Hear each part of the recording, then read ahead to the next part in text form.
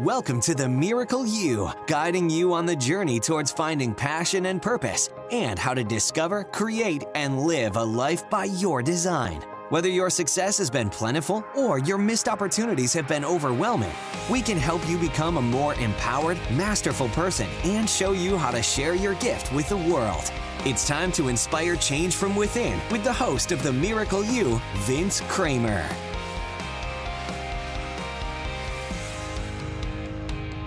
Hello, imagination. I'm Vince Kramer, your host, and welcome to The Miracle You, where you learn about the magic of living your life by finding the example in real life. Every single thing that happens in our life has a gift in it, and it's in finding that gift where we can really move forward and living our purpose in a way that supports us on our journey to that miracle life that we deserve, to our birthright. Today's guest is going to share with us how she found some gifts in her darkness and how taking one small step at a time is really living her purpose in a way that's moving her towards sharing herself with the world in a way that we're going to bring humanity together. I'm with Andrea J Lee today, and it is an honor for me to bring Andrea to you. She is an in-demand speaker and trainer on the topic of emotional abuse and violence prevention, and CEO of Thought Partners International, a boutique consulting firm. Described by clients as a hands-on, back-pocket CEO, Andrea's strengths lie in helping innovative ideas get traction in the market. Her clients create leveraged, sustainable income in alignment with their values. What Andrea loves most is to shift our culture and create the better world she believes is possible. Andrea, what a powerful statement, and I'm so glad to have you here today. Are you ready to share the miracle of you? I am ready, Vince. Thank you so much for inviting me. Oh, thanks for being here with us. You know, Andrea and I have known each other for a little over a year now, and she's not only a friend, but a mentor and a co-collaborator in several different ways. So I know so much more about her than that short little bio gave you. Could you share a little bit more with us, Andrea, about who you are and what you're all about? Oh, Vince, I think at essence, my life is here to help us find peace. My middle name in Chinese, I have a Chinese name because my parents are from Taiwan, is the character for peace. And for a long time, I had no clue why that was. But I recently have really connected with that. And so when you ask me who I am, I have to really tune into that and just say, everything I do, each breath I take, I try to have it contribute to peace. Definitely our mission, and that kind of goes to some of the stuff that we talk about in Imagine Miracles, that we actually come in with a divine intent. We're here for truly a mission, and a very powerful mission, and we're living it all along the way, but it doesn't necessarily need to look like we're living it all along the way, as we're really coming to find a little bit more about ourselves. Can you go a little bit more in, as you're bringing peace, what does that look like as your mission in the world?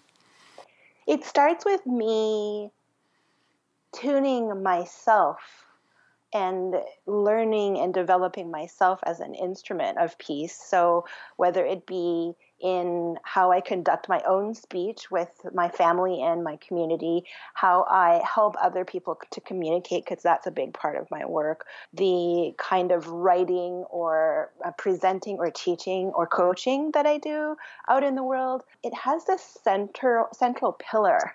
Lots of times people get confused and overwhelmed and even caught up in the drama that actually is quite violent, even though that might be a big word to use to describe it.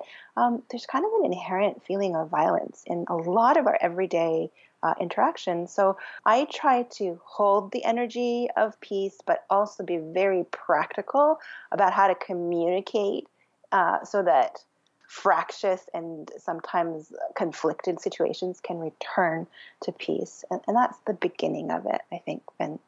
So many of us live in chaos all the time. Could you share a few ideas of how you can bring yourself into that peace?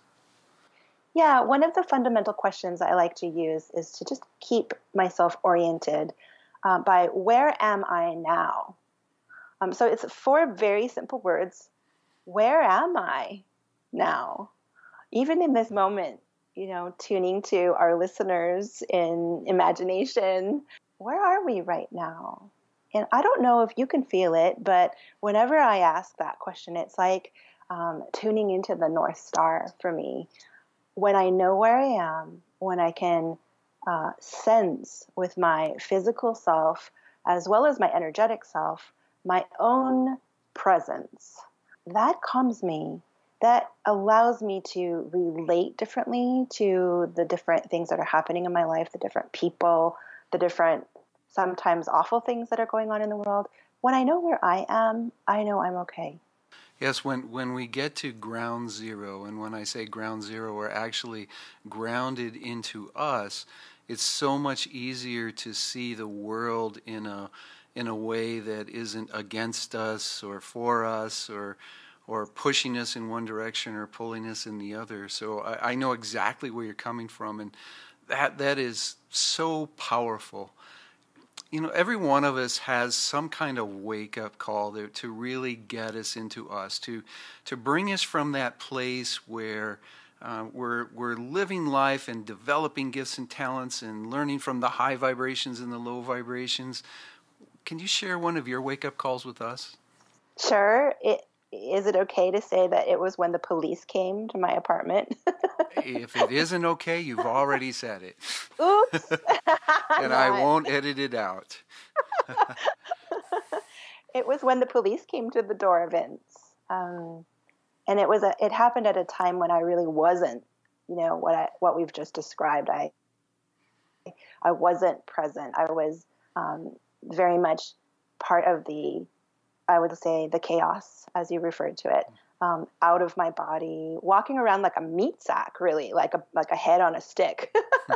And when the police came, it was like a boom, boom, boom on the door that in some ways really called forward my attention from this zoned out, spaced out place that I had been in. It woke me up to the reality that I had created a lot of violence in my life. I had been expressing my anger and taking it out on my husband, and yelling and throwing things and lots of rageful stuff, honestly. When that external situation occurred where two policemen, not just one policeman, two, came to our apartment door, we were newly married. Very, very soon after we got married. We had known each other for quite some time, but we had just recently gotten married, and they looked at my husband as if he had been beating me, because I guess we had neighbors who cared enough to say, hey, something's not right in that apartment. We need the police. So they came and knocked, and because of the way our society constructs reality and the narrative around violence within a marriage, immediately my husband was suspect. Mike is goodness in human form. And so when the police looked at him with those eyes that said, they made that assumption that he had been beating me, it's that moment of coming online that this is wrong. It's not okay. It's me that has the issue. I am the one that was emotionally being abusive, verbally being abusive. That dark moment, that crushing, horrifying, dawning realization, I was not okay. And I was not behaving in an okay way, finally pierced through. And I began my journey of climbing out of that. One of the things I'd like to ask you, Andrea, is, and I'd like to come back to this wake up because it's so powerful and it really speaks to a lot of people. were there little wake-up calls along the way that you missed? Yeah. I mean, I can only say that with hindsight, right? I didn't know I was missing them then. But if I look back, definitely I think that there were little wake-up calls that I didn't rationally connect with, but that I think the essence of me responded to. So there was a wake-up call I think I was about 14, as close as I could remember it. I was a teenager, early teens. And I remember saying to a friend, if this is how it feels to be a child in a family with violence in it, I am never going to have children, ever, ever, ever. And it was a vow I made that I think was my unconscious. Mm-hmm. My unconscious, hard word to say sometimes, talking to me, responding to a little wake-up call in my life at that time.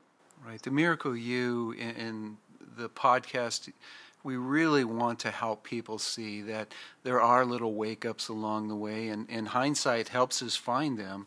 But if we can find them earlier, it might save us from some of these big ones.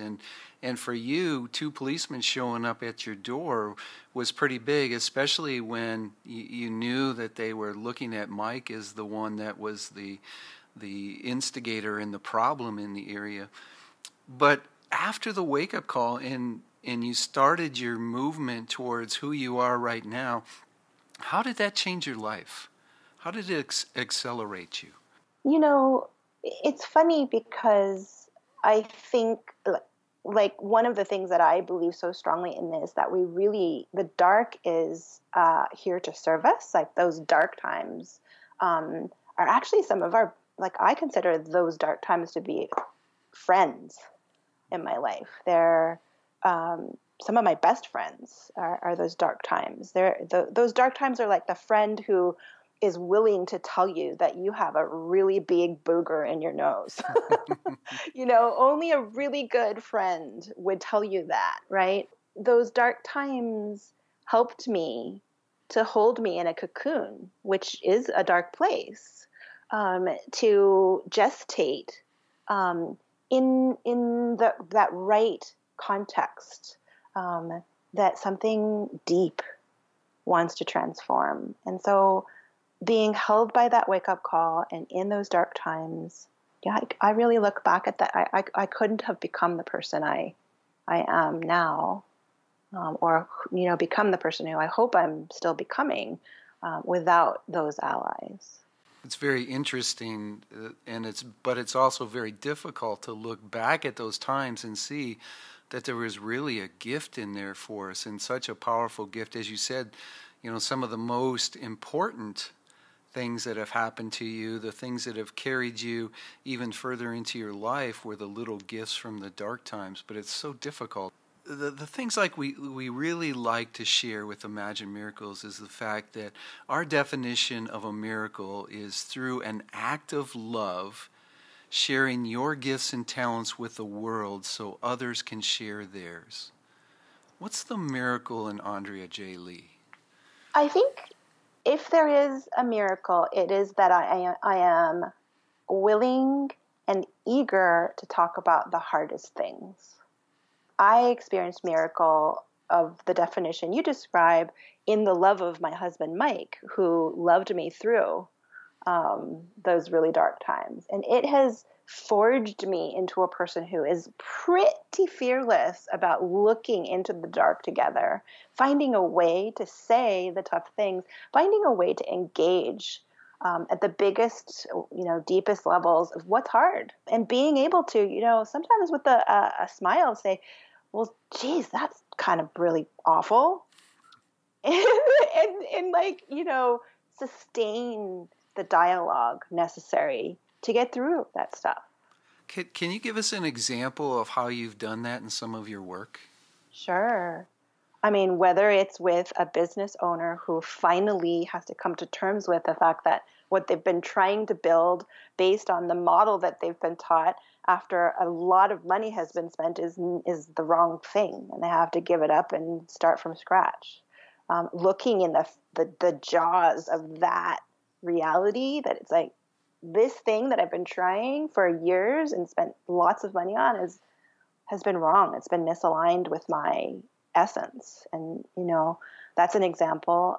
Another example is in my work now with abusers, women who will look me in the face, tears streaming from their eyes, desperate for forgiveness that they have enacted such violence on their children or their spouses or their parents. Let's look at that together. Let's not let this miracle of being awake to the darkness go unharvested. Let's abide. Let's go steady. Let's walk together through the toughest of that sort of integration, and then get to breathe again. Get to see the light again. It takes so much inner strength to be able to hold that space for other people. And I can say from experience that you hold that space very, very well. Could you give the listeners an idea of your way of holding space for people so they can find themselves in that darkness? Yeah, I recently found a way to articulate this. I don't know. I think that our listeners would be able to relate, Vince, that we live in a very loud world. It's fairly extroverted for the most part. Obviously, extroversion is expressive and talkative and gregarious, so it's the part that we often hear and see the most. But putting that aside, what I came to realize, especially in scenarios where I'm presenting with other leaders, or maybe I'm involved in a political campaign with lots of people who are marching and placards and loud chanting and stuff like this, that my way of holding space actually has more to do with being a container. If extroversion is the sun, I gain a lot of personal strength from relating to the moon. So where other people are being that outgoing, hot, bright persona, I'm hanging on to that sort of quieter, cooler, shining persona, and it really grounds me. It is not just, I think, a good alignment for who I am, but it also helps me to see the contrast. That, yes, we need the sun. It's all good, beautiful. Look at all the leaders out there who are shining like the sun. We also need the moon. And so for anyone who's listening who relates to that, maybe that is a way of thinking of the container. I also use briefly two other analogies I tune into for holding space, and that is the ears. Two ears, Vince, I don't know if you've noticed, but one of my favorite things to say is two ears together is the shape of a heart. The shape of a heart is two ears, everybody. And so, yeah, if I ever need a pick-me-up, a reminder that my purpose is here to, hold those ears in the shape of a heart and help these conversations come forward. It's also to help other people remember that they have two ears they could put in the shape of a heart as well. And perhaps that moon energy would help them too. You brought something up that I think a lot of us have issue with, and that's the ability to listen and hear. Do you have any secrets that you'd like to share with us? I'll tell you, in the context of my relationship with Mike, I played a game, and he knew something was up. Afterwards, he's like, I knew you were doing something different. And it's sort of a tool that is applicable in relationship, in client work, in being out in the world, and that is wait for other people to talk. Like, don't be afraid to wait for other people to talk. And that might sound funny, but in a classic maybe stereotype of a marriage between a man and a woman, which is my case, the woman is doing a lot of talking in that relationship. It's a stereotype, a generalization, but that was definitely true for Mike and I. So, as far as getting better at listening, what I trained myself to do was to think of a conversation like a ping pong, a game of ping pong. If I had just finished saying something, then it wasn't my turn. Even if it took sometimes hours, Vince, for Mike to give me a pong back in the form of something he said, that was his prerogative to take as long as he wanted to pong back. And that taught me so much about not just how to listen, but the quality of listening. That waiting for the pong back was part of listening. That is amazingly helpful, and the analogy is absolutely perfect. So thank you for that. One of the scariest things in the world is silence. Especially for us in the U.S., we don't like silence because there's so much chatter going on around us, like you said. So I really appreciate that, and I'm sure our listeners do also. And I know there's a lot going on in your life. Where would you like the next step to go, and what would you like to do next? Maybe something that nobody else has heard yet. Your invitations are always so they're so deep, and I was thinking that it's becoming time to share this, and so something that I'd really like to do is to finally say yes to more of a leadership role within the coaching profession. And that might sound funny a little bit because to some degree, maybe I have done a thing or two in the coaching profession. But for me and the context that I've come from over the last 20 years as a coach, I know I actually have been holding back. I have been decentering myself. I have not volunteered to run for office for this leadership role. I have a pretty big vision. I've always had high expectations for us in the coaching and transformation world. I get annoyed very easily. That's how I know that I have high expectations. And I mean, it's irresponsible of me to have high expectations and not step up. That's where I hope to go next. There's another mantra that we should all hold. It's irresponsible for us to have expectations and not to step up. Thank you for that one also. Because the bio was kind of patchy, share a little bit about your coaching history so people understand when you say that you've had a little bit to do with the coaching industry. So it was by sheer luck, really, another miracle, right, Vince, that I got into the coaching industry. I had been running my own first little business, which was a recruitment business called Eureka, Eureka Recruitment. It was, I loved my first logo. And I got tired of it because I was helping great people find work inside these organizations that were treating them like crap, frankly. So I felt this like moral and kind of ethical dilemma. So I gave myself a sabbatical, and I volunteered to be a transcriptionist for a coach training company at the time called Coachville. And within 6 weeks of my transcribing for them, I became the general manager of that company. And we grew that company, which was the first online coach training company, from like 6 figures to like 3.2 million in about not quite 2 years. It was extraordinary. Graduate School of Coaching. I was part of helping to form the International Association for Coaching, which is an accrediting body for the coaching industry. I was there in leadership, helping to form. In 2003, when Thomas Leonard died, Thomas was what some older veterans of the coaching industry considered to be the father, like the person who put coaching on the map. He was the one that went on Donahue to get interviewed about coaching on Newsweek.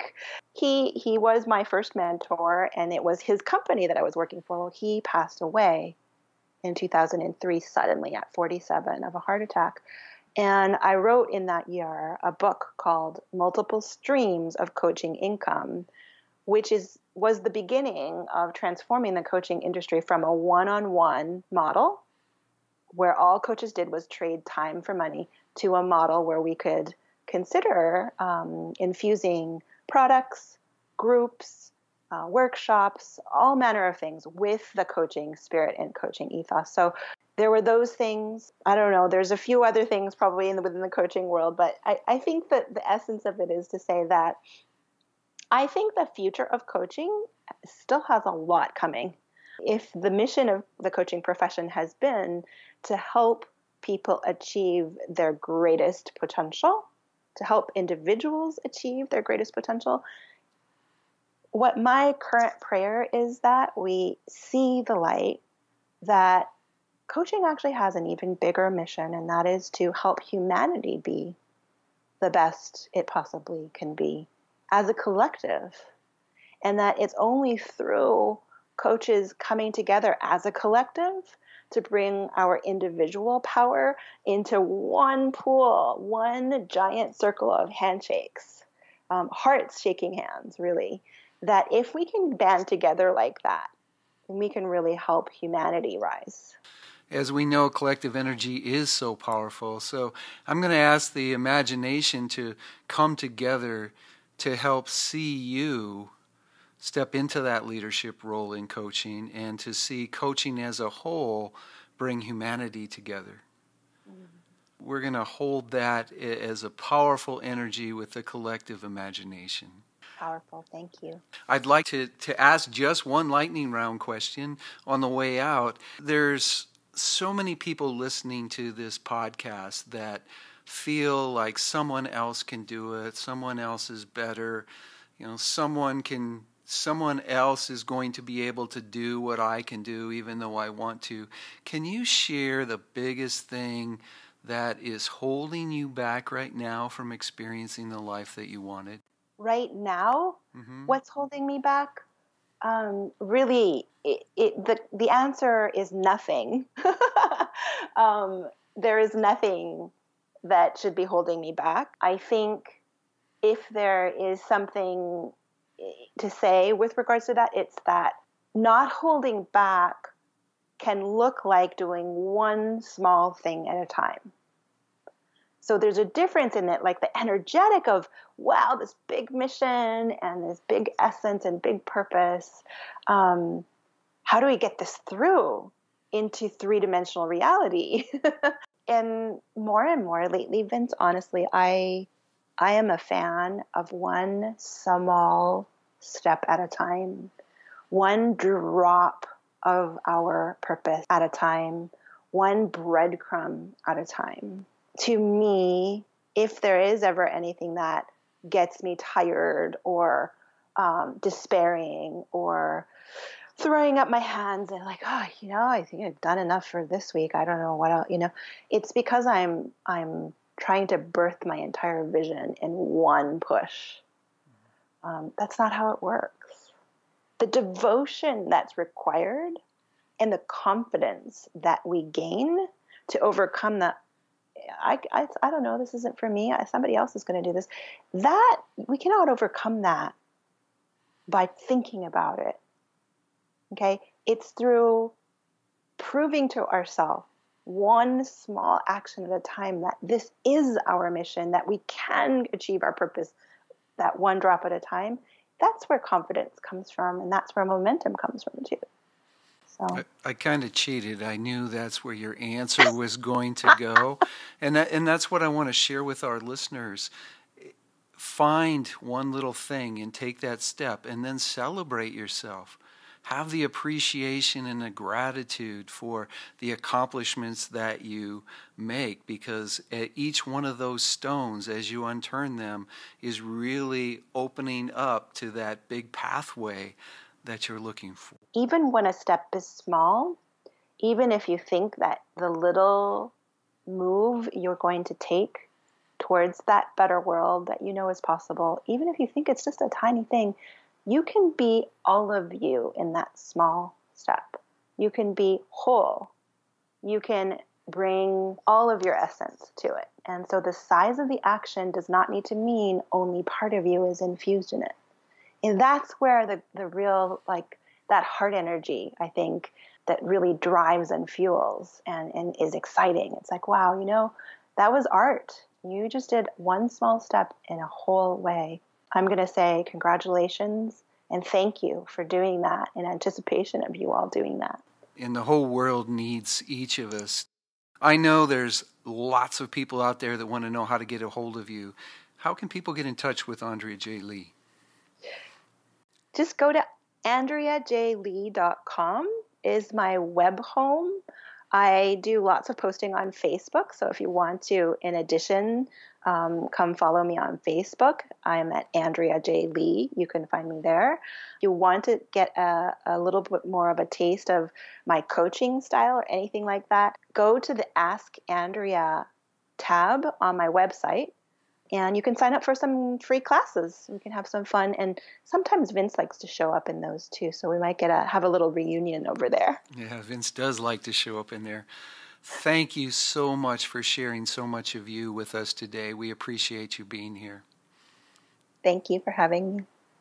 On behalf of Mary and myself, have a miracle day. You've completed this episode of The Miracle You, but we have plenty more to help you discover your own personal passion and purpose. Head over to themiracleyou.com for free resources to assist you on your journey, as well as register for our free webinar, Discover Your Miracle Life, 3 mind-awakening steps toward your unique purpose, or apply for a one-on-one Your Life, Your Way breakthrough session and discover your next best step on your journey. All available exclusively on our website. That's themiracleyou.com. We look forward to sharing more experiences of passion, purpose, and life by design next time, right here on The Miracle You.